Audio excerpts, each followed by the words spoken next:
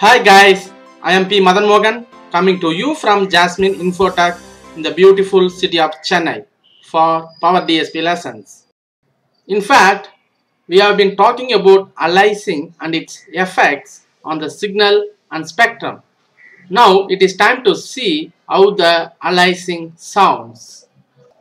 What I am gonna do here is to take a piece of music which is having the sampling frequency of 44.1 kHz. Then I am going to reduce the sampling frequency step by step. For example, from 44.1 kHz to 22.05 kHz, then 11.025 kHz and so forth. Then we are going to see two cases. In case 1, we are going to play the music with reduced sampling frequency which contains aliasing. In case 2, we are going to play the same music with the reduced sampling frequency, but an anti-aliasing filter is used to remove the aliasing. Let's get started the demo.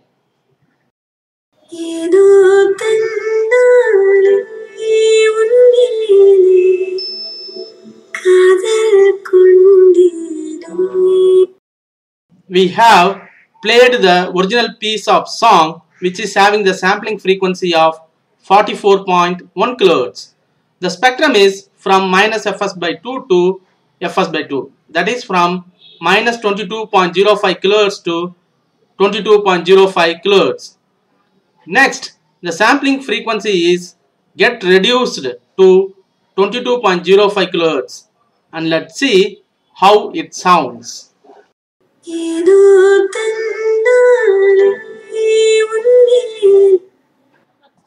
We know if the sampling frequency is Fs, then the maximum frequency component Fmax that can be represented in the spectrum without any aliasing is Fs by 2. Originally, the sampling frequency is 44.1 kHz. So Fmax is equal to Fs by 2, that is equal to 22.05 kHz.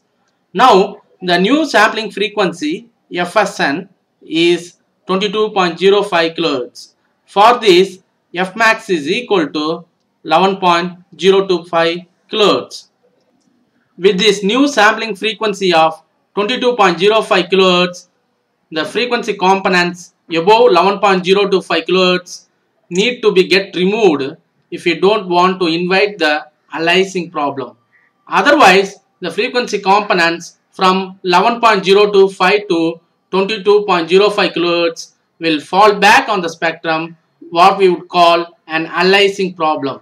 Here, we are not using the anti-aliasing filter, so aliasing has had its effect on the signal. But we are not seeing much difference between aliased signal and original signal because most of the musical components are below 10 kHz. Okay, let's see the signal being played with the anti-aliasing filter with the same sampling frequency. Now the frequency components from Fsn by 2 to Fs by 2 is removed by using a low pass anti-aliasing filter. So there is no aliasing effect.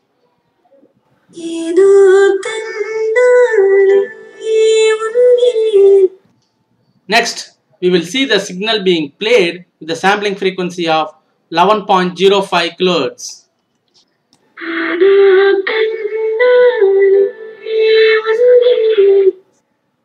We saw the aliasing effect in the played music. Next, anti-aliasing filter is used to remove the frequency components from Fsn by 2 to Fs by 2. Let's see how it sounds.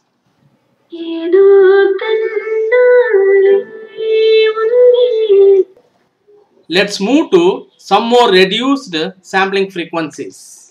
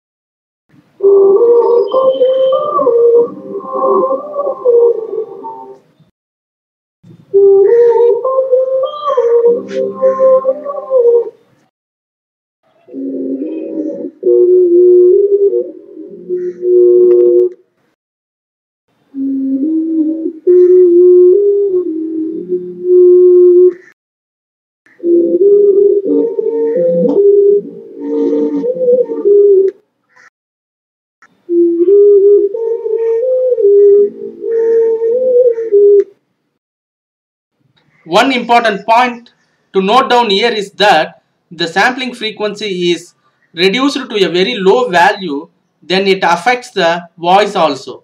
For example, in the last case, the new sampling frequency is 1160 Hz. So the frequency components we can accommodate without any problem is FSN by 2, that is 580 Hz, which is a very low frequency. So we are only playing the very low frequency contents. Since the voice spectrum lies up to 4 kHz, we are not hearing the voice also properly.